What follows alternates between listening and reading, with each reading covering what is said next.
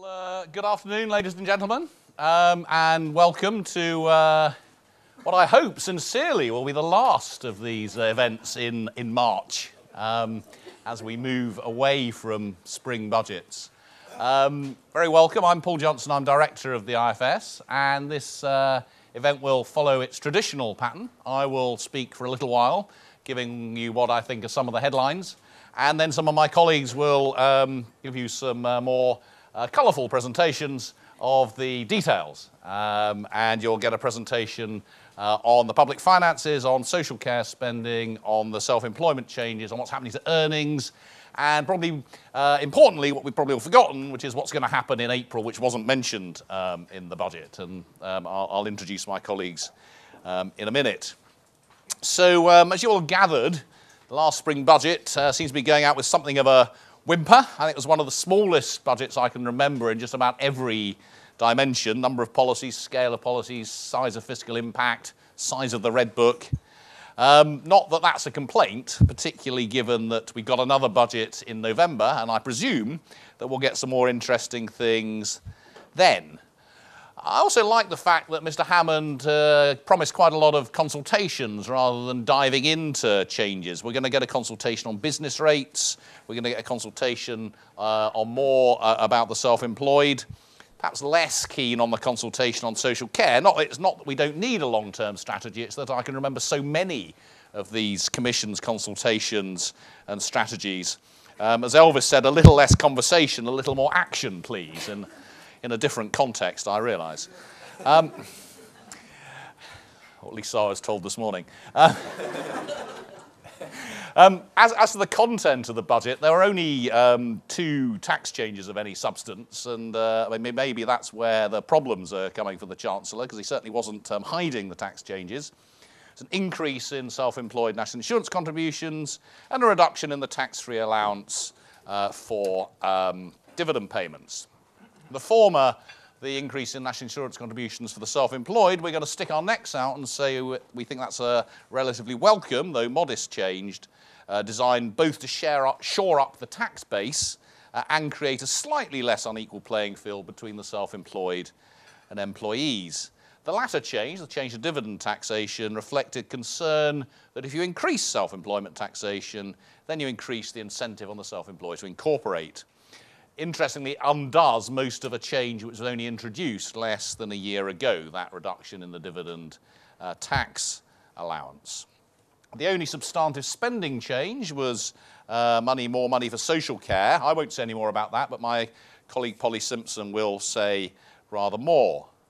On the public finances, the OBR made by far its biggest ever revision, actually, in the forecast between autumn and spring for the year in which we're in. So in November, it thought we'd be borrowing 68 billion this year. It now thinks we'll be borrowing just 52 billion. That's quite a big reduction. Yet that's barely changed for future years. We remain on course to be borrowing about 20 billion pounds in 2020. And remember, that's 30 billion pounds more than we thought we'd be borrowing in 2020 a year ago. So the deterioration in the public finances that we saw between March and November of 30 billion pounds is basically the same now as it was then. That leaves a lot of work to do in the next Parliament to get to the planned budget balance. I'm afraid it looks like being a third Parliament of austerity if the Chancellor keeps to his plans to get to budget balance by 2025. So what about the public finances? Well, I won't dwell on this year's changes. There's a lot of one-off changes there to spending and to taxes. Tom Pope will tell you more detail about why we have had such a big adjustment. As I said, into the medium term, the projections are unchanged, partly because Mr. Hammond didn't do anything, partly because the OBR didn't change its mind about very much. So we remain on course to keep borrowing within 2% of national income. And indeed, we've got 26 billion of headroom there. To the extent that there is a war chest, that's the war chest. It's that Mr. Hammond has said he's willing to borrow more if we need to borrow more. It's not a war chest at all. It's just a willingness to adjust if we have to.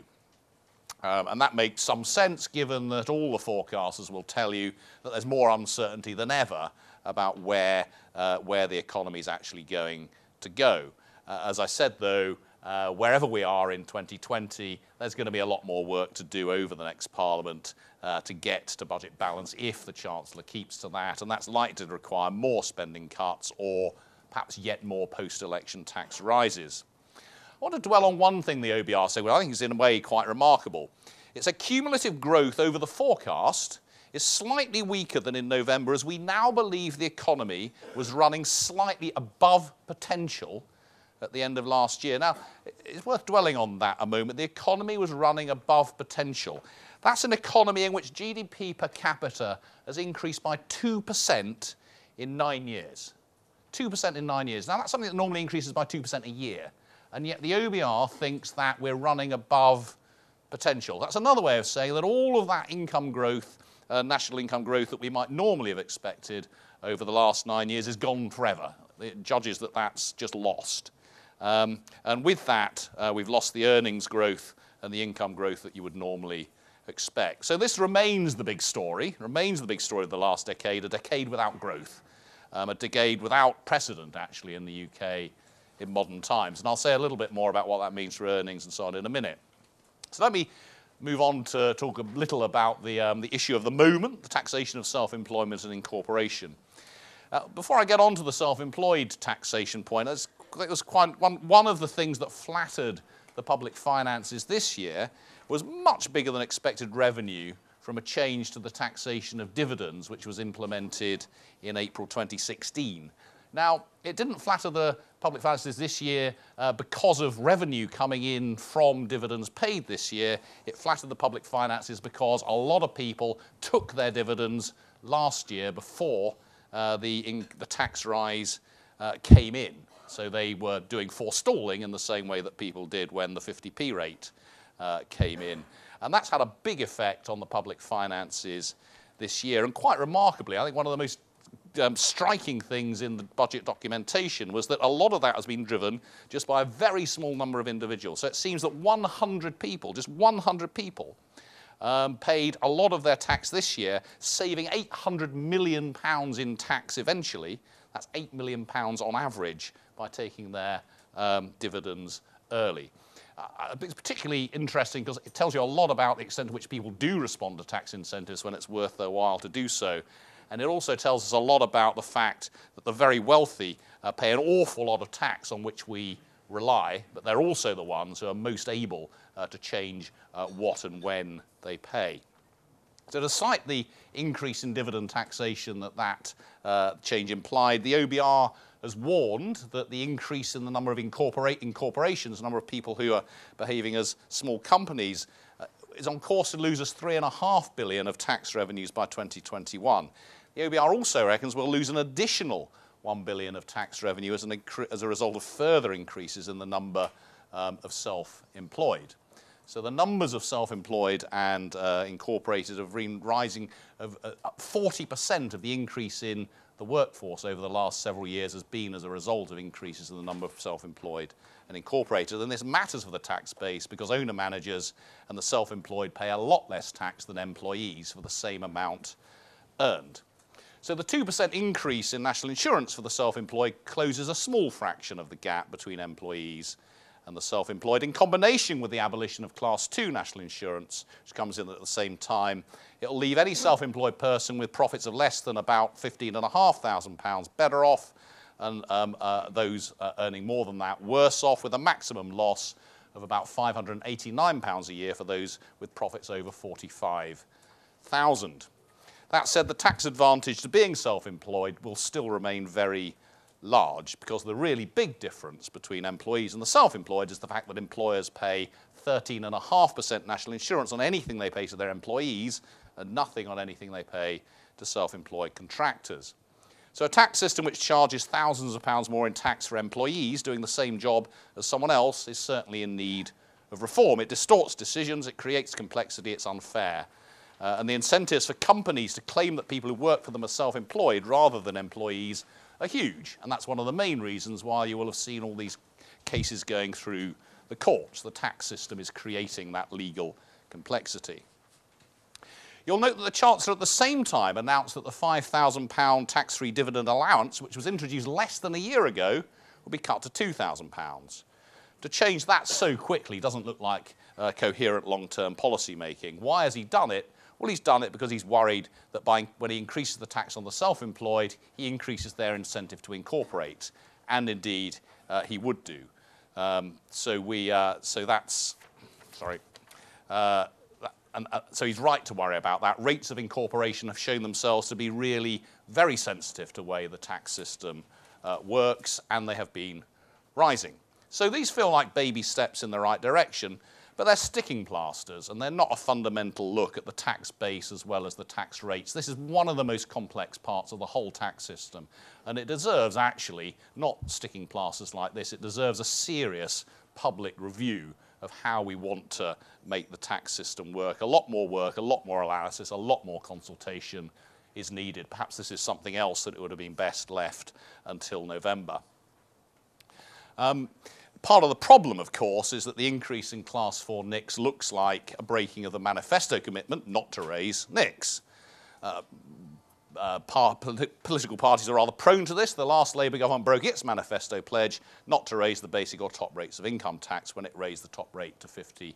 The problem here, as we said at the time, is that these are silly pledges. To commit yourself to not raising the three main taxes, income tax, NI and VAT, for an entire parliament ties your hands to an extent which is frankly absurd. Let's hope that the parties have learnt their lesson and won't resort to these sorts of promises next time round. One brief word on business rates. The Chancellor announced some transitional protections yesterday. They'll be welcome. They're needed in large part not because there's anything fundamentally broken about the system, but because the revaluation which happened has led to big changes in rates. Because there are big changes in valuations, there being a 7-year gap between valuations. And Mr. Hammond suggested yesterday the revaluation will be more frequent going forward. That means the changes that people will see will be smaller, and that's welcome.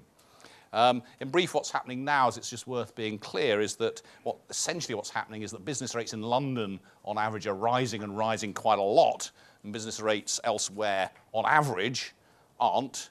And a lot of that extra revenue raised in London is going to be redistributed elsewhere. This is one of the things that happens when property values, particularly in London, and the economy in London is doing so well relative to elsewhere. So let me say something about incomes and earnings. What really matters is what's happening to what happens to their incomes. And income and earnings growth over the next few years still look like being weak, I'm afraid. On current forecasts, average earnings in 2022 will be no higher than they were in 2007. That's 15 years without an increase in average earnings. What superlative to use to describe that, I don't know. It's clearly unprecedented. But within that, there are some rather interesting things happening. Employment remains very, very strong, and it's projected to remain strong. And among those in work, earnings have actually been doing better for the low paid than for the rest. The rising national living wage will ensure that continues. And overall, the highest earners have been doing the worst. And my colleague Jonathan Cribb will tell you a bit more about that. The top 1% pulled away from the rest during the 2000s, and they've been reeled back in over the last 5 or 6 years. So the ratio between earnings in the 99th percentile and the middle hit 5 to 1 in the late 2000s. It's now back to about 4.6 to 1, roughly where it was in 1999. So that's good news for if you want to reduce inequality. It's bad news if you want to get tax revenue, because high earners pay a lot of tax. And it's one of the reasons that we still have a big deficit, is that the kind of growth that we have had, to the extent that we've had it, has been very tax unfriendly. Because growth in employment doesn't give you much tax. Growth in incomes at the top gives you a lot. Another interesting quote from the OBR says the top end of the earnings distribution will be disproportionately hit, it says, by the UK exiting the EU due to the effects on higher paying sectors, including financial services. Changes in the distribution, therefore expected to deliver a small drag on the effective tax rate over the next 5 years. That's another way of saying they're worried that one of the effects of Brexit will be to reduce tax revenues because, for example, French bankers might go back to France. Let me finish by saying something about changes coming in April. There wasn't much, let's be frank, in yesterday's budget. But there's an awful lot happening, and there's an awful lot happening from April. And the biggest of the changes happening from April are cuts to benefits, cuts to employment and support allowance, that's the new incapacity benefit system, and cuts to tax credits. And these will have a much bigger effect on people's incomes than anything announced yesterday. Tax credit changes in April won't affect current claimants immediately, but they will mean big losses in the longer term. The removal of benefit from third and subsequent children will mean in the long run 600,000 three-child families will lose an average of £2,500 a year relative to what they would have got, and 300,000 families with 4 or more children will lose an average of £7,000 a year relative to what they would otherwise have got. This and the reduction in the family element of tax credits will save $5 billion a year in the long run, dwarfing everything that happened yesterday, all added together. And here's a thing that's also happening in the benefit system, which is that if you're really concerned about changes affecting low-income self-employed, it's to universal credit changes that you should be looking, not to the national insurance changes. New rules mean that anyone declaring as self-employed will, after a year, be deemed to be earning at least 35 hours at the national minimum or national living wage. That makes some sense in the context of the difficulty of measuring the incomes of the self-employed. That will save £1.5 billion, not a couple of hundred million, which is what the national insurance change will do. So let me conclude just by saying that clearly the most controversial announcement yesterday was the increase in the self-employment rate, employed NI rates, partly because it was almost the only announcement. This appears to does break a foolish manifesto commitment not to raise any of the major taxes. On the other hand, it's a small change, taking a small step to correcting a big problem in the current tax system. What I'd really like to see is a more strategic approach to that. The problem needs a more thorough review and a strategy to deal with it. If politicians continue to make silly manifesto pledges about not changing taxes, and the rest of us resist sensible changes when they happen, we'll end up with the tax system we deserve, once inefficient, inequitable, and increasingly unable to raise revenue in the face of a changing economy, i.e. a tax system like we've got.